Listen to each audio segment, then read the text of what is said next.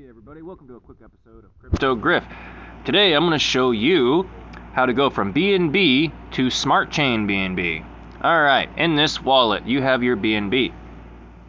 Just go to your search bar, type in BNB, and BNB will top up right there. Alright, so same thing with Smart Chain. Smart Chain BNB, that's the one you're going to be swapping to.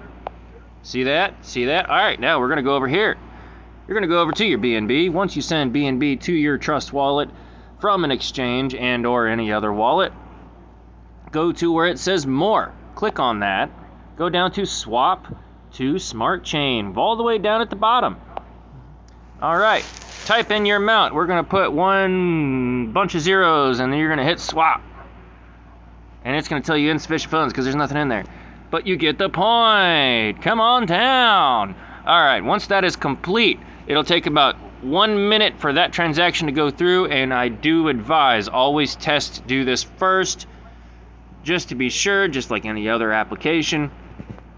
Send the minimum and then go from there.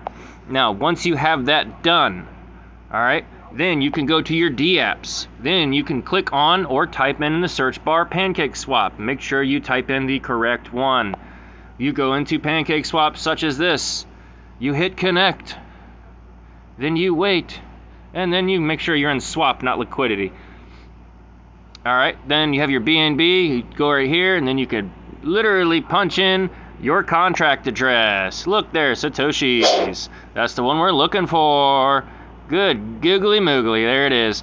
Alright, then you just type in the top how much BNB worth. Now remember, this is not dollar value, this is BNB value. You have to keep that in mind. BNB is about $180 or $480, $490 right now. So how much BNB worth do you want to put in? I typically put in one BNB. That's 2,667.68 Satoshis at 35 slippage. We don't actually need that for this token. So you can actually adjust that to the 1% or even the 0.1%, depending on how fast and you want the transaction to go through. Alright, and you can go from there. Once that is complete, it will be sent to your wallet. Now, do remember, you have to go back to your search bar, put in the contract, and you have to add the Satoshi to your wallet. Remember that, otherwise you will not see it. Now, this is already on CoinMarketCap, blah, blah, blah, so it's mainstream. It's not listed on all of the exchanges, but yet it is available.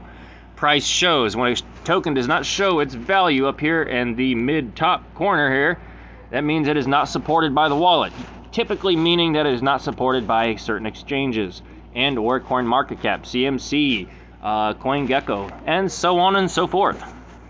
There you go. Y'all have a good day now. Bye bye now. See you later then.